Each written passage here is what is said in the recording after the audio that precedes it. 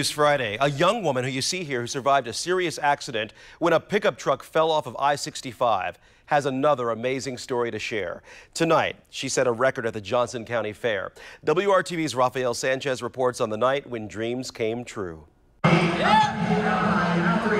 Now in the arena, Megan Murray.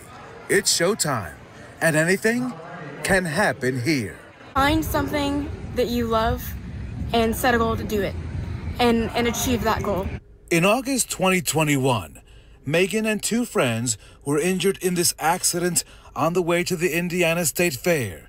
Megan spent 98 days hospitalized, and what kept her going was the dream of competing right here in the Johnson County Fair. And that has been my motivating goal throughout all of rehab and getting better.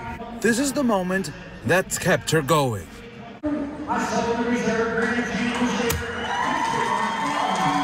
She never dreamed that her steer would set a Johnson County 4-H record sale in beef at $26,000. How can you be a goat of steers? Is that possible? It feels amazing. I'm a city kid, so maybe I got it all wrong, but right, you are the goat, right? Yeah, as of right now, I have a record set at the Johnson County Fair. We are just so proud of her for sticking with it and pushing through and all of the rehab and to get her to this point.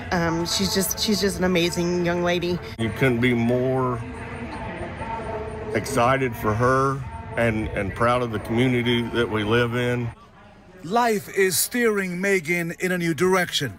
In 3 weeks, she's off to college. But first, she's basking in this thrill of the day, boasting about the place she calls home.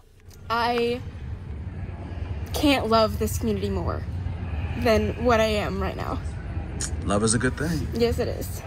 In Franklin, at the Johnson County Fair, Rafael Sanchez, WRTV. Great story to see there. The other two young ladies in the pickup, well, they're doing well. Megan will be attending Oklahoma State University in a few weeks to major in agriculture business and farm and ranch management.